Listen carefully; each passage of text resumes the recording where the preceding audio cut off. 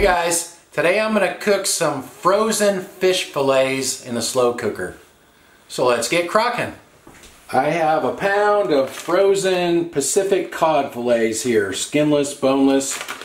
These are wild caught in the USA, a product of China. So I don't know how that all works. Anyway, I think you could probably use really any kind of frozen fish fillets for this and it would work.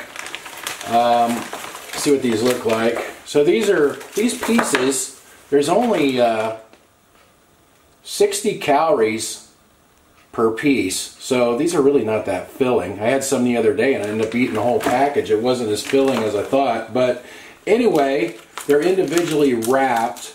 So I'm just going to take each one of them out of the plastic here and just put them in the bottom of my slow cooker. Those fit perfectly in the bottom of the pot there. I'm not going to add any liquid. I'm going to season these with some lemon pepper and a little bit of dill weed.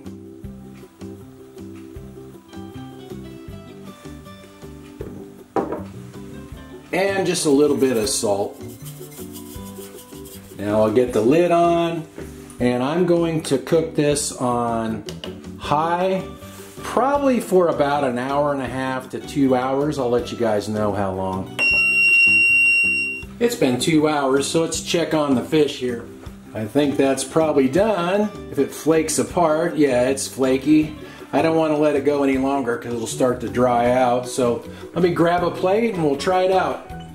Alright, let's try this out. I steamed some broccoli and carrots, cooked some rice, sliced up a little avocado there. See this fish, it's nice and flaky and should have some good flavor from that lemon pepper, I think. Let's try it.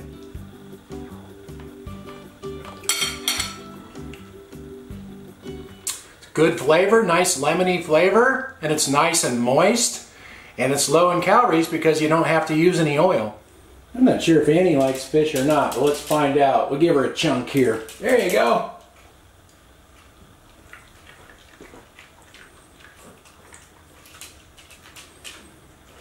Well, she ate it, but she didn't seem as excited as some of the other meats I cook.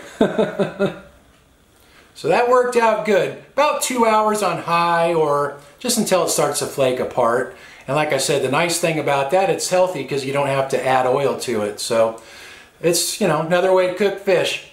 Thanks for watching. Talk to you guys next time.